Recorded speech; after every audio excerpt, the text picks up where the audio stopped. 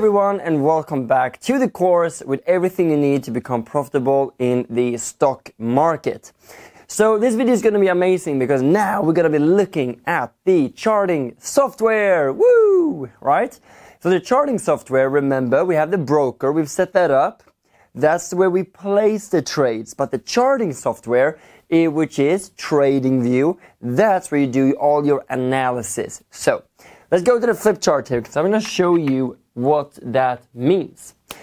So we're going to be using TradingView.com. This is what we're going to be using. And what this is, right? You have what it's going to look like. I just want to give you a visual here first before we move on to the real deal. It's completely free to use. You can make a note of that. It's free. They're going to ask you to sign up and to pay, but you don't need to. So create a free account. That is important. And then it's going to look like this, right? It's going to be kind of a square like this.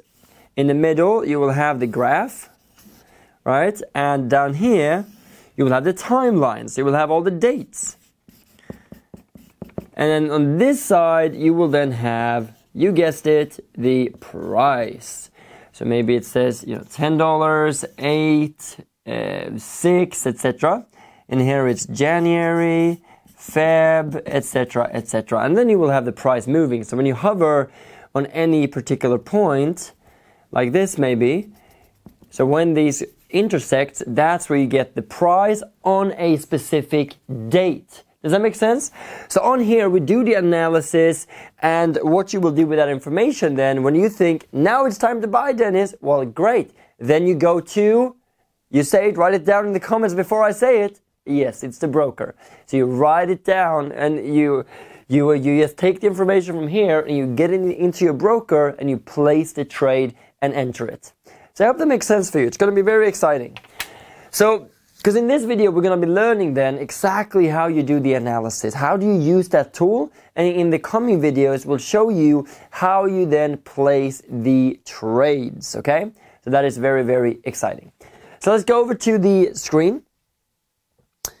And I want to show you how you actually do this. So you go to TradingView.com. Now you can go to the UK site, you can go to the Swedish site, you choose. But look at this as kind of a Facebook for analysis. There's loads of things you can do here. You can find ideas from other traders. What are they looking at? You can follow me, for example. But then what you gotta do is, and there's loads of things. It's chart, it's markets, there's loads of things, but I'm just gonna show you what you need to know. So up in the top right corner, you then press create an account. So it will look like this for you. Start free trial. You don't need to do that. All you need to do is to press sign in. So let's press sign in or sign up for that matter. You have that all the way down here.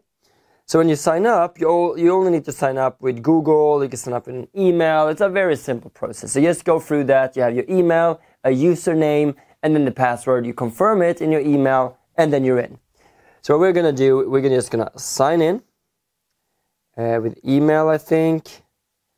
And let's see, it's saved, yep, and then press sign in. Because the benefits of signing in, even though the account is free, is that all your drawings, all your analysis gets saved. You heard that correctly, it gets saved. And they have an app on your phone as well. So you can just download it to your phone. So I hope that excites you because it really does, right? It's a free software. And look, don't tell Marcus this, but I have no clue how they managed or how he managed before we got all of these amazing tools.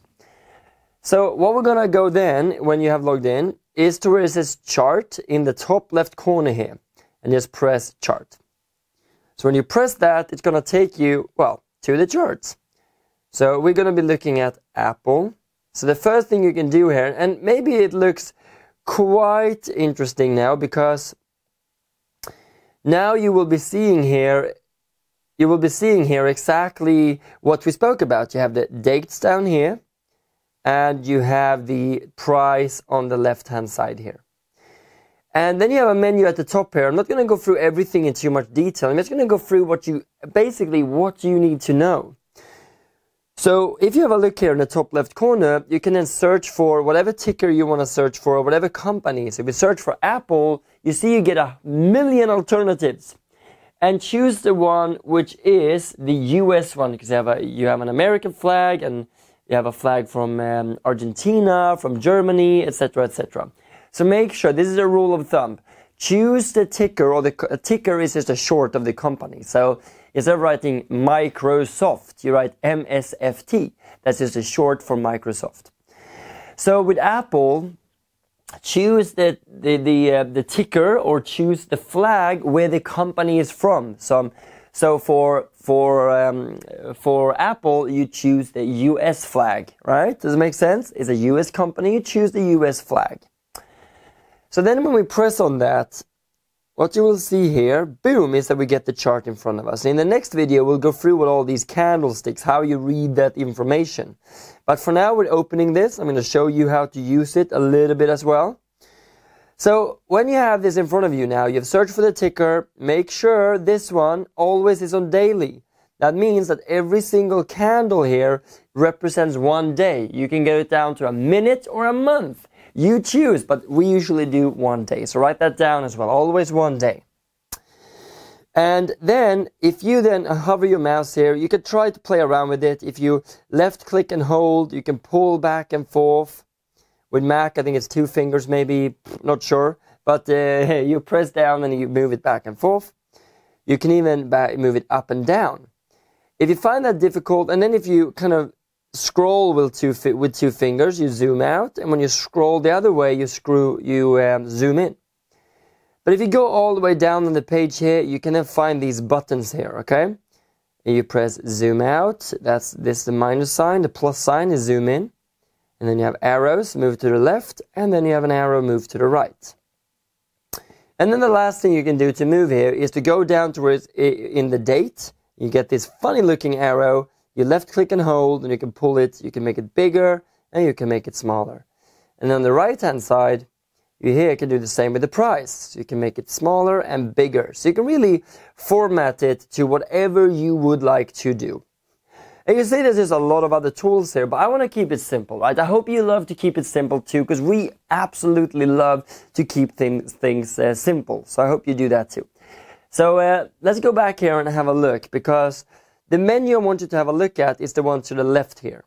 And your chart, by the way, might look a little bit different. For some of you, you might have the volume down here. And you can always go up if you have a lot of indicators and stuff up here. You can always hide them. Press the eyeball. And then you hide them to clean up your chart a little bit. And in the menu to the left now, you will find there's different parts here. I will go to the second one, which is just the kind of the trend line tool. And if you go to it, and it's a small little arrow on the right hand side, you can press on it. You get a whole menu with different tools to use. And the one we're going to use is the horizontal line. All right. Then you can play around with the rest, but press on the horizontal one. And then when you press anywhere on the chart, you're then putting a trend line on there. And after that, you can then, if you pull this up, you see that there's a menu here where you can actually choose color. If you want to, well, you know what, Dennis, I like blue. Well, I'm a bit colorblind, actually. That's not blue. That's green, is it? Or yellow. I'm actually a little bit colorblind. So, just proves you don't need to know all the colors in order to be successful at trading, which is a good thing. So here, now you can put that wherever you like. You say, well, where do I put it? Well, we're going to get to that, obviously. So what we need to do now, basically, is to learn what are candlesticks, what strategies do you use. But for now play around with it, try the other tools, but that's kind of the basics around TradingView, and that's what I would like you to do right now. Just to play around with it and learn with it.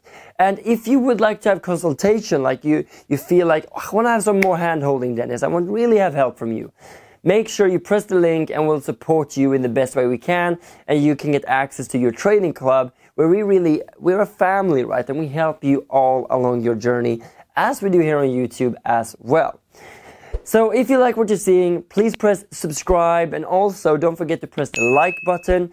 And comment below, are you using TradingView today? How are you analyzing the stocks today? And how do you know which stocks to buy? Alright, so comment below, and I'm looking forward to seeing you in the next videos where we will cover not only how you use candlesticks, but also the actual strategies.